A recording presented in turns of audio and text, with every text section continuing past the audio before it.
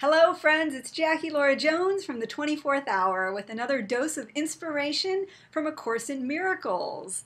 And I wanted to talk to new or seasoned course students. And this is just a reminder that miracles in A Course in Miracles are shifts in perception.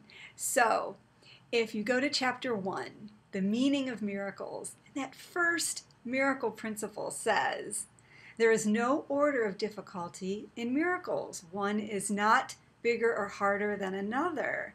They are all the same, and all expressions of love are maximal. So interesting, isn't it? When we think of miracles, A Course in Miracles is not talking about physical miracles or what we would call miracles happening in the world. Okay? The Course is a course in cause and not effect. Cause being the mind, effect being the world, according to A Course in Miracles.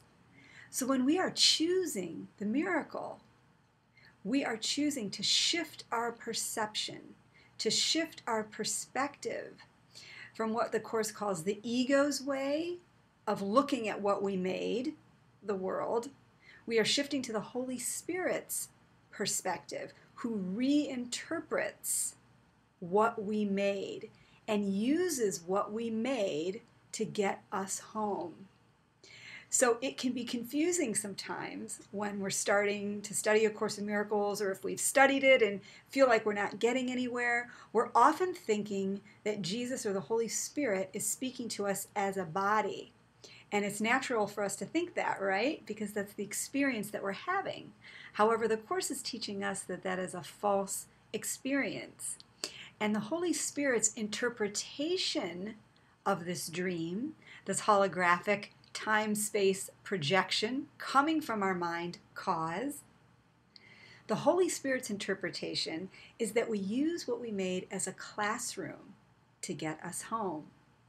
We use all the images, the people, and the situations that the body's eyes are showing us to return to the mind, shift our perception. And what happens is we remember that we're dreaming. We remember that there's another way to look at the events in our lives. It takes us out of victim mode and into empowerment, our true power, which is in the mind, which is at cause.